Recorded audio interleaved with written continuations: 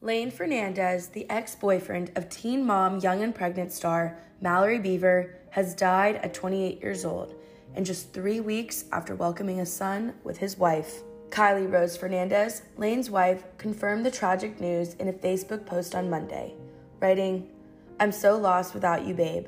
I love you to the moon and back, and I know you're watching out for us. I will forever miss you. It's always been you. Nolan, Emerson, and I love you so much, and you are an amazing father, dog dad, and husband.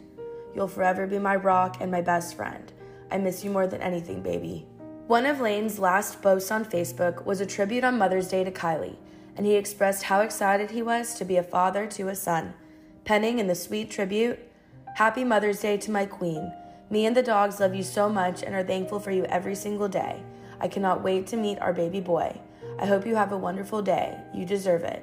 The reality star alum's death remains unknown at this time. Access Hollywood has reached out for comment. Lane starred on MTV's Teen Mom, Young and Pregnant for seasons 2 and 3 in 2020 and 2021, alongside his girlfriend, Mallory. Throughout both seasons, the couple attempted to work on their relationship and co-parenting their daughter, Emerson.